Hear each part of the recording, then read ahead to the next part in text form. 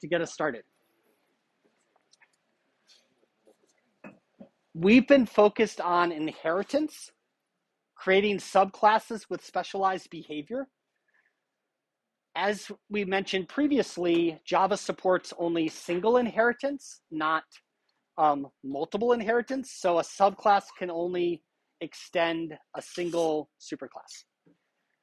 That said, there are times when we want classes to support other types of behaviors and perhaps unrelated behaviors. And the way we can do that is through a Java interface. Okay?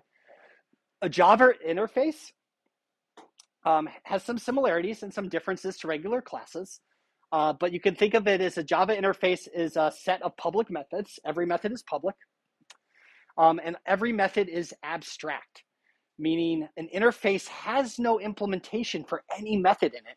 It simply declares those methods. Okay?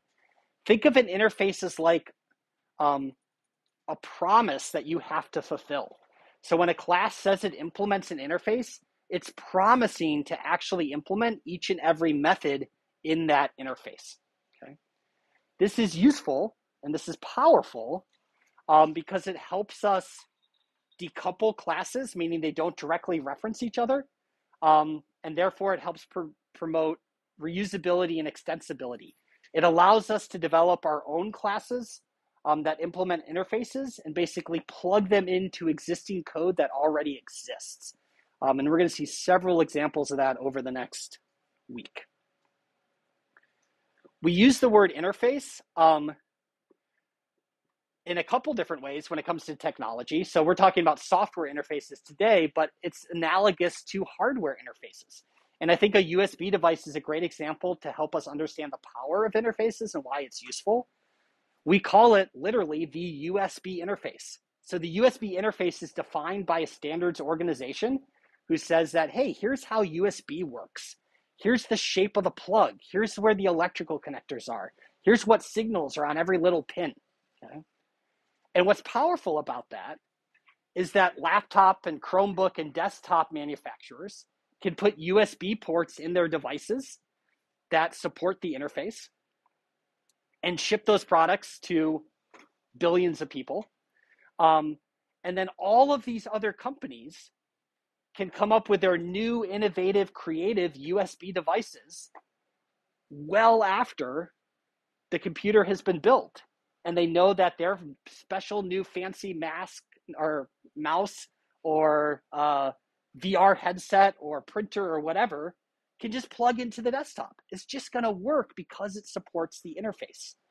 If we didn't have interfaces, imagine if you wanted to use your new printer, you had to buy a whole new computer because it didn't have the right type of plug in it, right? That would be a nightmare. So interfaces let us basically develop new things that can plug in and interact with and interface with things that already exist. Hugely powerful in terms of hardware and software as well. Here are some differences between interfaces and classes.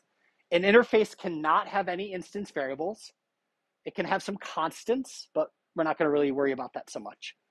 Every method in an interface is abstract by default. We don't need to even use the abstract keyword. It's implied. You may remember that abstract means there's no implementation. There's no curly brackets after the method header. There's just a semicolon there. Every method in an interface is public. We don't have to say that either. It's implied. And an interface has no constructor because we can't make a new object from an interface because it has no code. So there's no need for a constructor. You will not, in the context of this class, be put in the position of having to decide if something should be done through implementing an interface or creating a subclass. But I did just want to give you a couple like high-level tips on that, even though it's a little bit beyond the scope here. A class can implement many interfaces. A class can extend only one superclass. Those are the rules. So how do we use this to our advantage when we're designing software? We tend to use interfaces for shared behaviors between otherwise unrelated objects. Okay? Here's an example that we're going to look at today.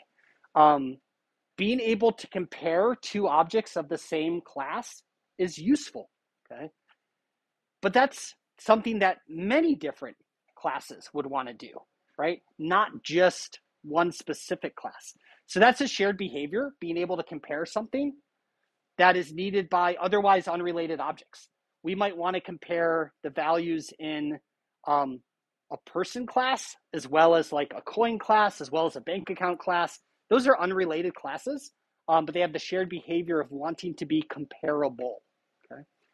We use inheritance for specialized behaviors and attributes of the superclass, right? So that's why we create the fill-in question class. That was specialized behavior of the question class. Or you all created the ATM card class because that has specialized behaviors compared to the card class. So that's when we use one over the other. In the context of this class, you're going to always be told what to do, like whether you're doing an interface or inheritance. The interface we're going to start with today is the comparable interface. It's built into the Java standard library. It's super simple. It has exactly one method in it called compare_to. It takes a single parameter, which is the object to which we're comparing this object, and it returns an integer value that is either less than 0, greater than 0, equal to 0. We've seen this before. The string class implements the comparable interface. That's what the compare_to method is on the string class. So we've called the compare_to method before. Today we're going to write it ourselves.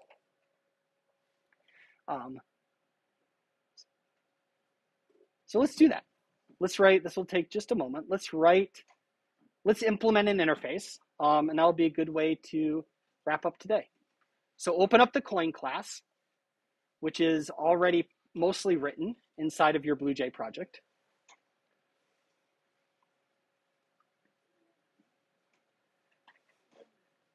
And all it takes to implement an interface is to update our class header to specify that we're doing so.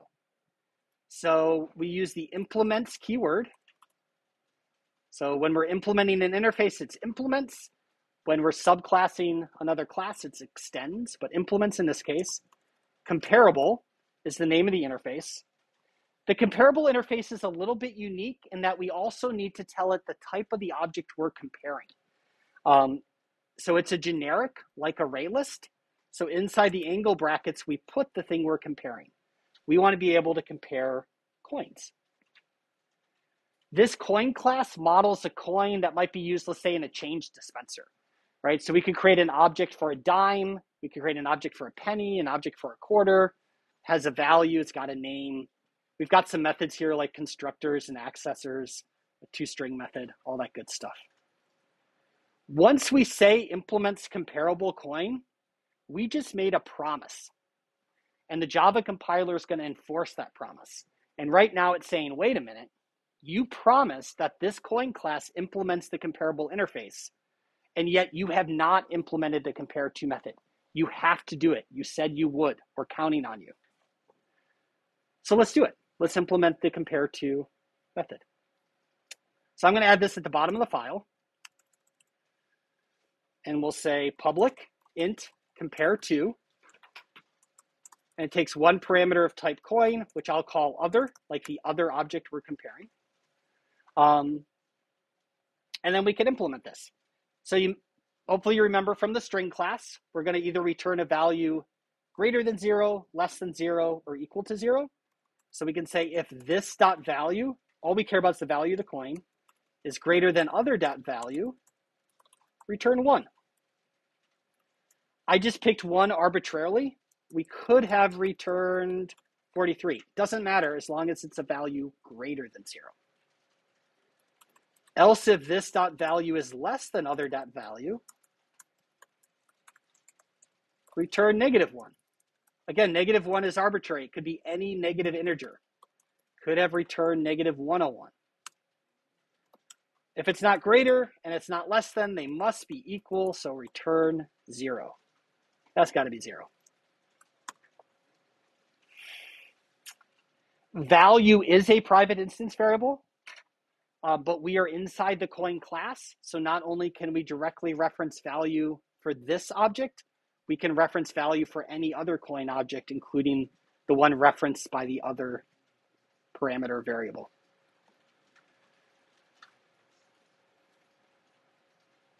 The reason why compare to has this behavior where it just wants an integer greater than 0 or less than 0 is it lets us write some more flexible code. We could replace all of this. This is easier to understand, but we could have replaced all of this with a single line of code that says something like this.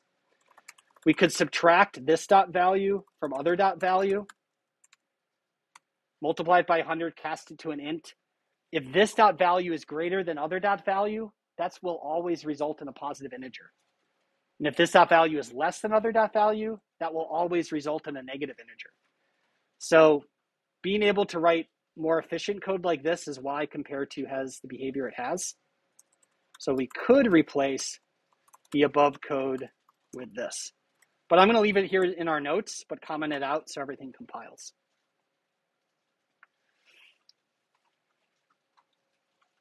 That's all it takes to implement an interface. One method, not so bad. Okay. A good question is, why would we bother? Why don't we just write our own compare to method? Why do we bother with implements comparable? And that's what we'll focus on at the start of class tomorrow.